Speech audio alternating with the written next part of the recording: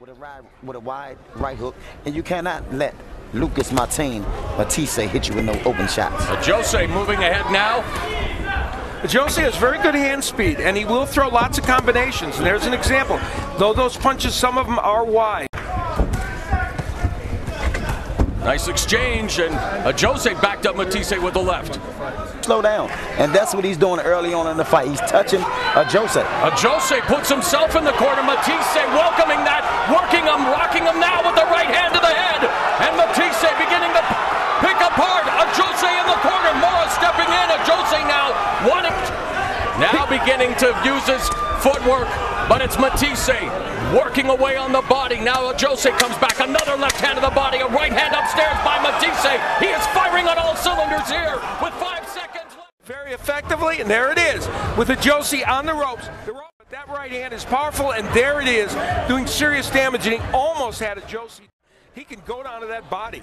And there was Ajose going to the body, then rips the right hand of the body. Nice combination put together by Ajose, responded by Matthysse, but Ajose staying in the pocket, staying busy, firing. Ajose credit for pulling himself together in this round.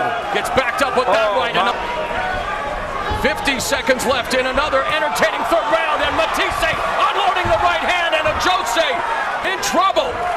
And the left uppercut. Ajose, though, fighting back. He's a warrior, and we see why he has never gone down. Things to beat Matthysse, a master boxer or someone that can hurt him. There he goes. And Ajose stumbled but did not go down. Ajose is one tough fighter from Nigeria as he... Another left hook to the body, and that has... Ajose staying busy, but again gets backed up on the ropes, and it's... Great mover in the ring who can avoid those traps. The left hook, and Ajose again in trouble, but hanging on as Matthysse. Left hook from Matthysse. And Ajose comes back. 6th round scheduled for 12 for the WBC Interim Super Lightweight Championship. And again, Ajose with 2 punches, but 1 punch by Matthysse backs him up. Ajose goes with the right. And Ajose is still here. Now Ajose has Matthysse in the corner. Matthysse able to bob and weave, and Matthysse says, is that all you got? Come on! Lead left hook by Matthysse. Right hand by Matthysse. Get him up, get him up, get him up. Ajose coming forward now and firing off a 3-punch combination, the majority of which was blocked. Lucas is a bad man, and Matthysse stalking Ajose on the ropes again. The left hook upstairs into the body, trying to cover up, and now firing off some rapid-fire shots of his own. And while Matthysse doubling the number of punches landed, what's significant is you see how many Ajose's throwing. He's been active as those numbers update live, and it's not as if Ajose's been not active. Look at him throw a triple right hook. A good round for Ajose coming forward and landing some punches, but just as I say that, Matthysse able to land a combination, but again Ajose, you know, brushing Matthysse. It's criminal, Ajose. Less than a minute remaining in round 8, an uppercut from Ajose. But again, Matthysse walks through it. One of the questions as we look at this, could Ajose, by hanging around in this fight, might he hurt Matthysse at some point in it? Right hook. And it's the right way to go, and lands them. He landed every one of those. See Matthysse come back with that uppercut and then the right hand. That's been a combination that's worked. I don't know if he gave that one to him or you did, Mark, but I thought it was a good round for Ajose. And Ajose, great job working the body, going upstairs, and then Matthysse against. And he is tonight. It's just that Matthysse is stronger and he throws those powerful combinations. Matthysse fires off the straight left. Ajose comes back with his own combination. But again, But Ajose definitely seems to be finding the second win, but again against the ropes, and then gets backed up with the right hand. And Matthysse...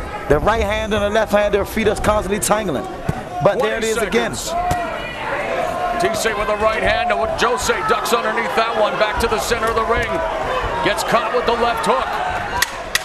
10 seconds remaining in this WBC Interim Super Lightweight Championship bout's 9th round.